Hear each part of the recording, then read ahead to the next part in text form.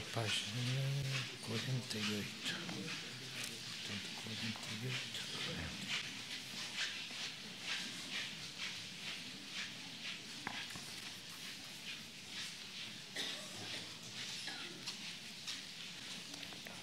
Já está, vamos ver.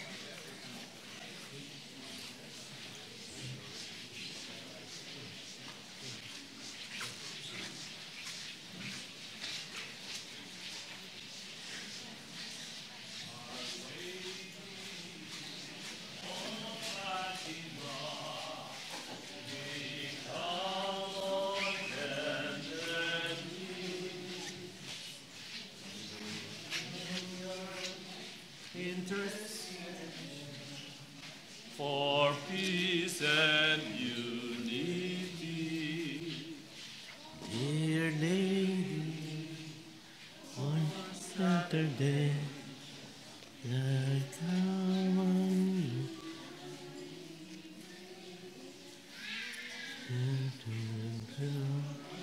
and offer you a rosary each day.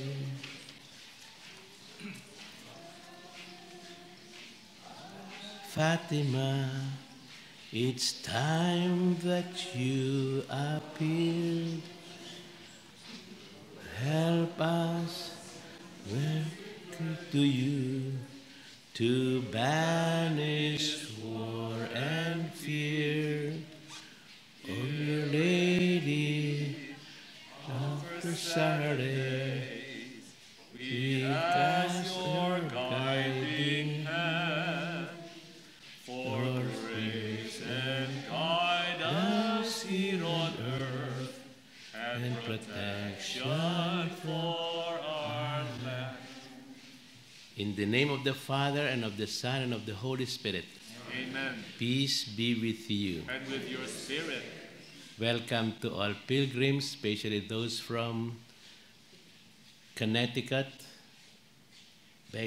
Michigan, Reno, and Melbourne, to the shrine of Our Lady of Fatima. As you know very well, we celebrate the 100th year of the apparitions. The day after, or on Friday, will be the 100th year of the miracle of the sun. We recognize also that Our Lady here introduced herself as the Lady of the Holy Rosary, and stressed the importance of the Rosary in order to obtain peace and harmony in the whole world.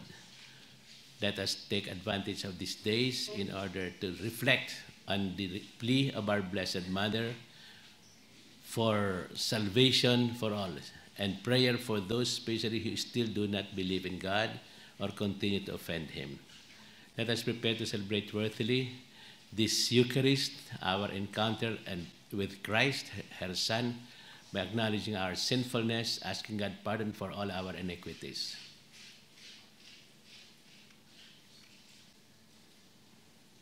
As we prepare for the coming of the Lord, we recall our faults and beg His mercy. Lord, have mercy. Lord, have mercy. Lord, have mercy. Christ, have mercy. Christ, have mercy. Christ, have mercy. Lord, have mercy. Lord, have mercy. Lord, have have mercy. Have mercy on us, dear Lord. Forgive us all our sins and bring us to everlasting life. Amen. Let us pray. Father, you have given us the mother of your Son to be our mother also. Grant us that by obeying the appeals of the Blessed Virgin Mary, we may always work through prayer and penance for the kingdom of Christ and attain eternal happiness. We ask this through our Lord Jesus Christ, your Son, who lives and reigns with you in the unity of the Holy Spirit, one God, forever and ever. Amen.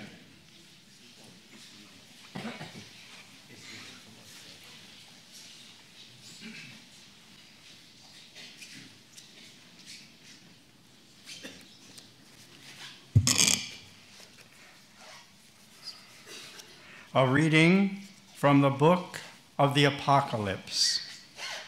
I, John, saw a new heaven and a new earth. The first heaven and the first earth had disappeared now, and there was no longer any sea. I saw the holy city and the new Jerusalem coming down from God out of heaven, as beautiful as a bride, all dressed for her husband. Then I heard a loud voice call from the throne, "You see this city? Here God lives among men. He will make his home among them. They shall be his people, and he shall be their God. His name is God with them. He will wipe away all tears from their eyes. There will be no more death, no more mourning or sadness. The world of the past has gone." Then the one sitting on the throne spoke, "Now I am making the whole of creation new." The word of the Lord. Thanks be to God. You are the highest honor of our race. You are the highest honor of our race. May you be blessed, my daughter, by God Most High, beyond all women on earth. And may the Lord God be blessed, the creator of heaven and earth. You are the highest honor of our race. The trust you have shown shall not pass from the memories of men, but shall ever remind them of the power of God. You are the highest honor of our race. God grant you to be always held in honor and rewarded with blessings, since you did not consider your own life when our nation was brought to its knees.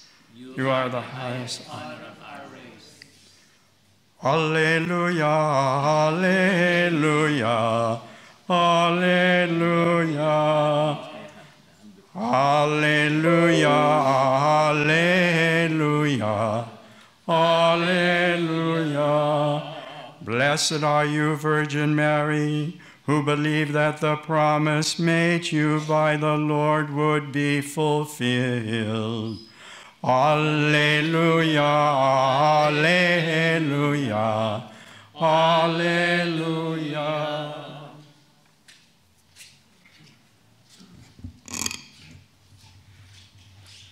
The Lord be with you. And with your spirit. A reading from the Holy Gospel according to John. Glory to you, Lord. Near the cross of Jesus stood his mother and his mother's sister, Mary, the wife of Cleopas, and Mary of Magdala. Seeing his mother and the disciple he loved standing near, Jesus said to his mother, "Woman, this is your son." Then to the disciple he said, "This is your mother." And from that moment the disciples made a place for her in his home. This is the gospel of the Lord. Praise to you, Lord Jesus Christ. By the word of the Holy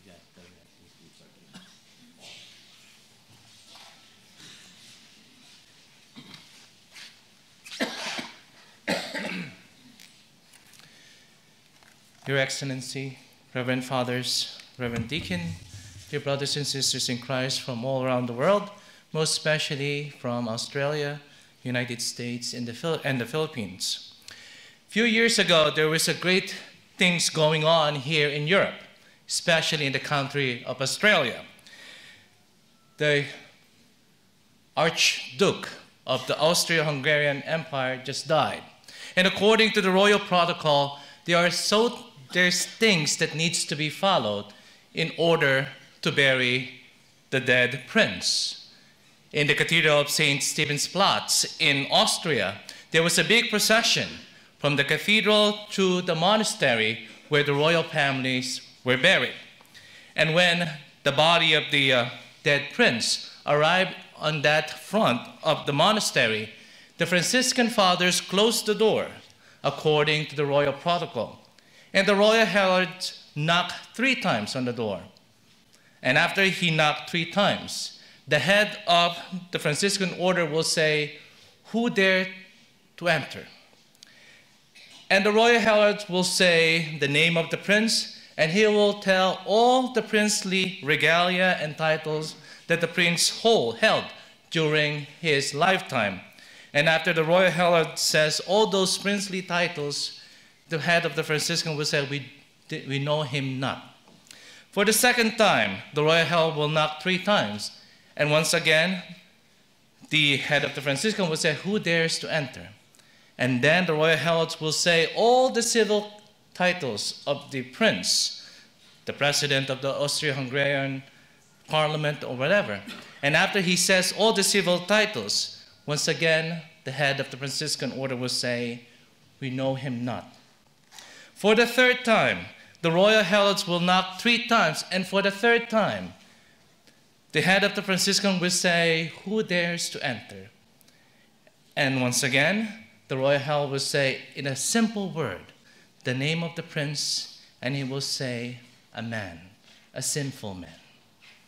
My brothers and sisters in Christ, we are here in this place, a place of peace, where we all gather from all around the world to celebrate, of course, the Blessed Mother, but also we have to think and focus ourselves in to which the Blessed Mother is always pointing, and that is her Son. The Blessed Mother appeared here almost 100 years ago.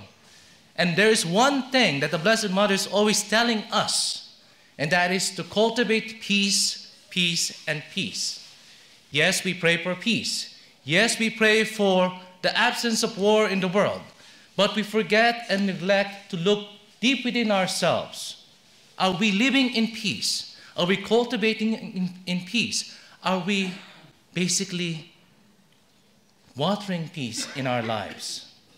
Yes, it is good to pray for peace, but once again, we have to realize and to think that it has to start with me.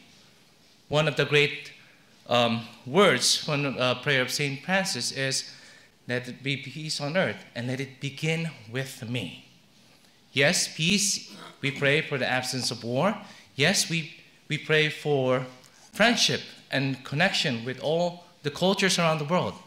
But we forget and neglect to look deep within our hearts. Humility, my brothers and sisters in Christ, is not just a word, but it's an action. For my group, we're going back home to the United States.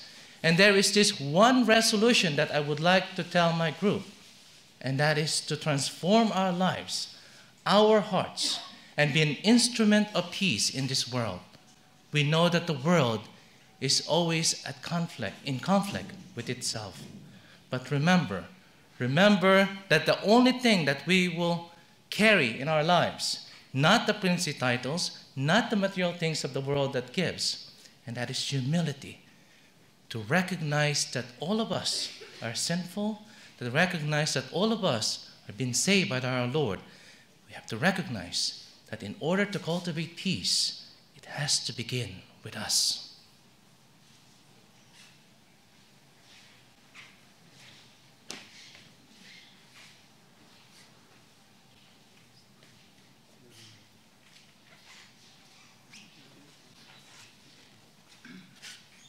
You may remain seated for the offertory. Let us continue to pray for peace in the whole world. And we will understand that peace can come only in God, in the heart of God. That's why we have to consecrate ourselves to the heart that is completely dedicated to God, the Immaculate Heart of our Blessed Mother.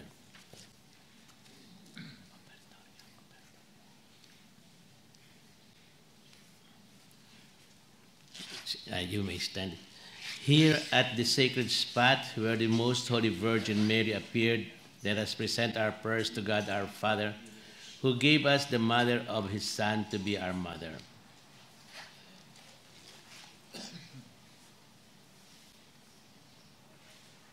For all the faithful that by obeying the appeals of Mary in a spirit of true penance and prayer, they may work wholeheartedly for the renewal of the world and for the kingdom of Christ.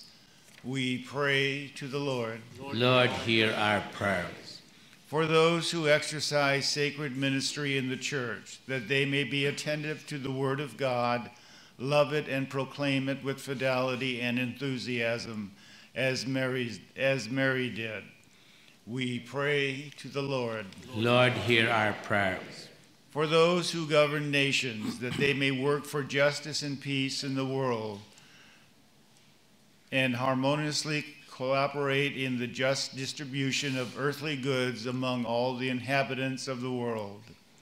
We pray to the Lord. Lord, hear our prayer.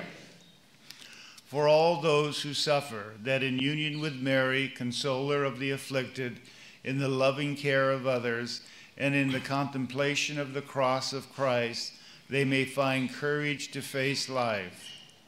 We pray to the Lord. Lord, hear our prayer. For all of us here present and for our families, that by the intercession of Mary, those who seek Christ may find him. Sinners may be converted. Young people may open their hearts with enthusiasm to the gospel.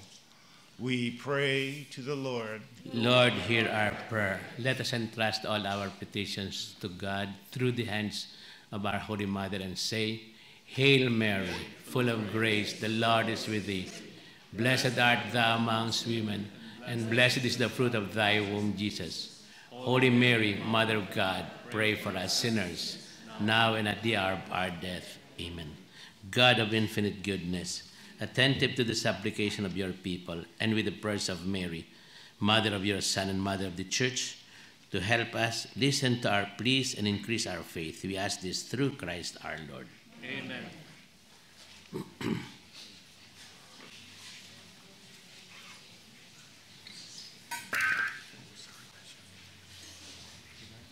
Mother dear of Christ, while far from heaven and thee, I wander in a for life and best to see. Mother dear, should precious siren lay, ever tempt from virtue's path away.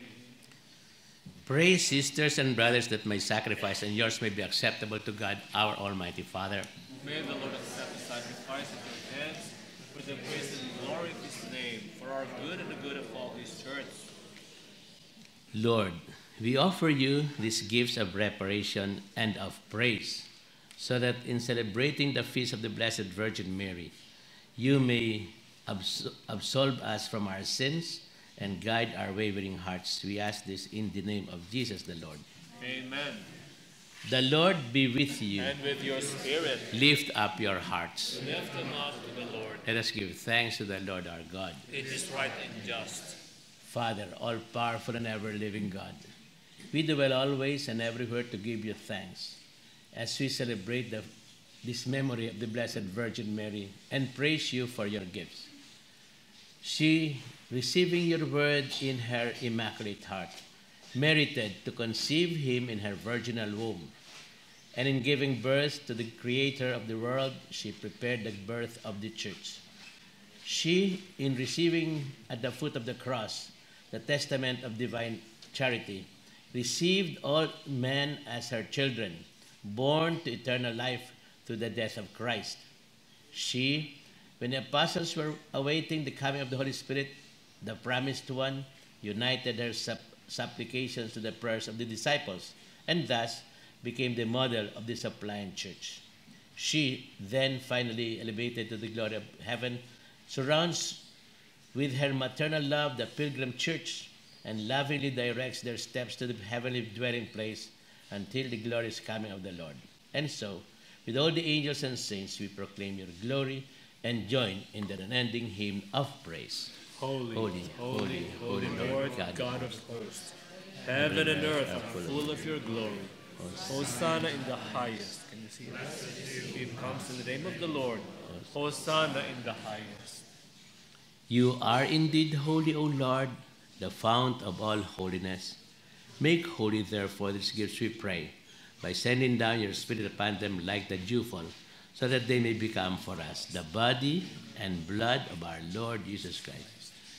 At the time he was betrayed and entered willingly into his passion, he took bread and giving thanks, broke it, gave it to his disciples, saying, "Take this, all of you, and eat of it, for this is my body, which will be given up for you."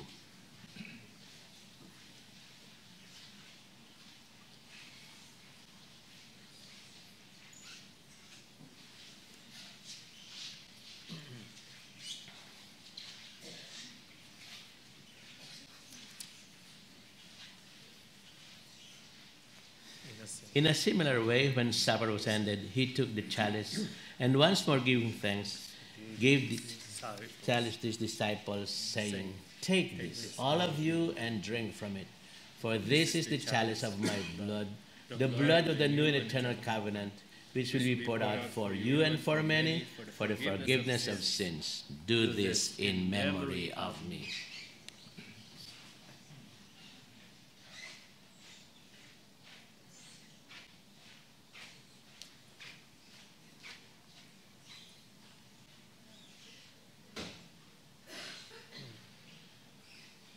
The mystery of faith. We proclaim your death, O Lord, and profess your resurrection until you come again. Therefore, as we celebrate the memory of the death and resurrection, we offer you, O Lord, the bread of life and the chalice of salvation, giving thanks that you have held us worthy to be in your presence and minister to you. Humbly we pray that partaking of the body and blood of Christ, we may be gathered into one by the Holy Spirit. Remember your church throughout the world and bring her to the fullness of charity, together with Francis, our Pope, and Antonio, our Bishop, and all the clergy.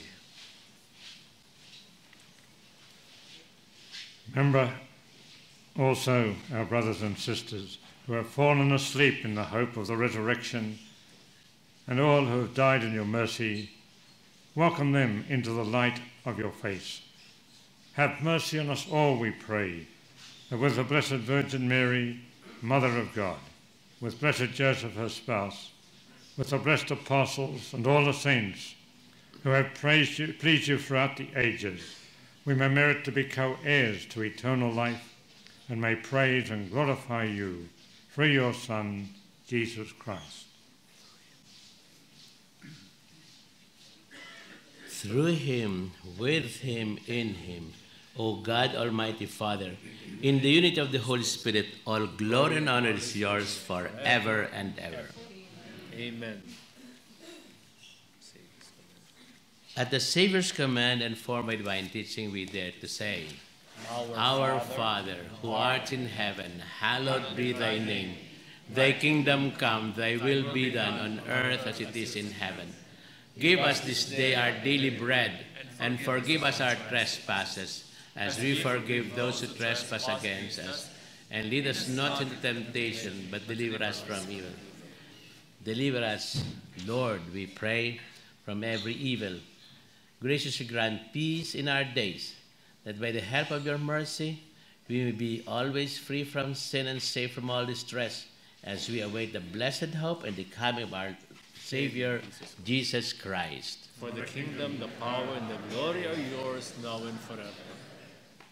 Lord Jesus Christ, who said to your apostles, "Peace I leave you, my peace I give you," look not on our sins, but on the faith of your church, and graciously grant her peace and unity in accordance with your will, who live and reign forever and ever.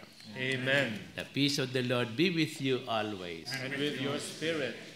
Let us now offer to each other a sign of peace.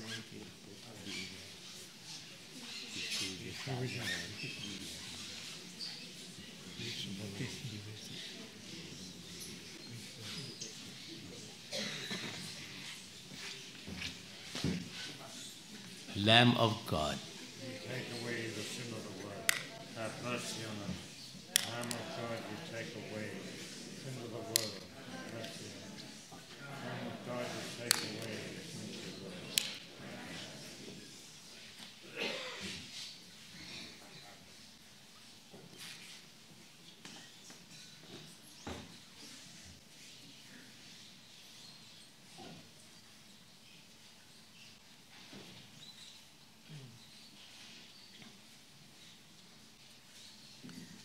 behold the Lamb of God.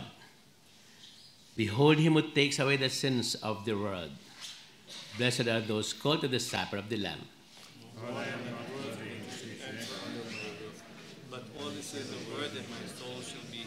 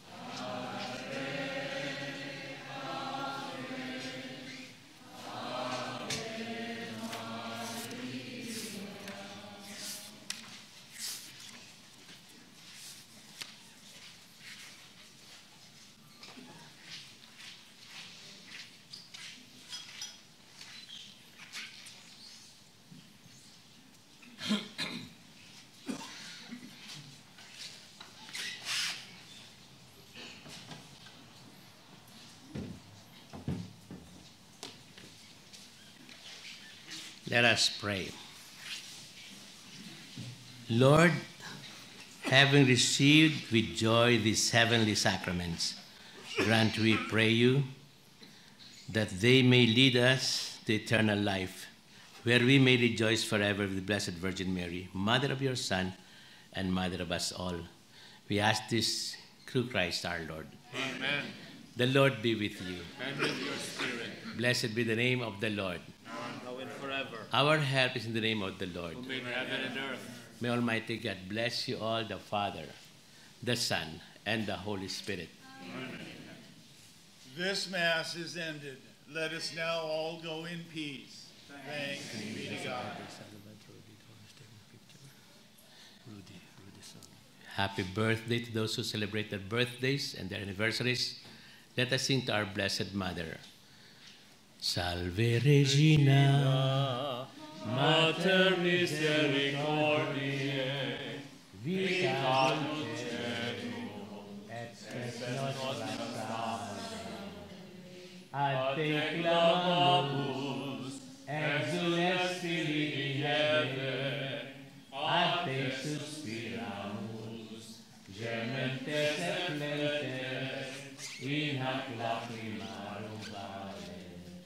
Ea ergo advocata nostra, illos tuos misericordes oculos ad nos converte. Et Iesu benedictum fructum ventris tui, nobis post hoc exilium oster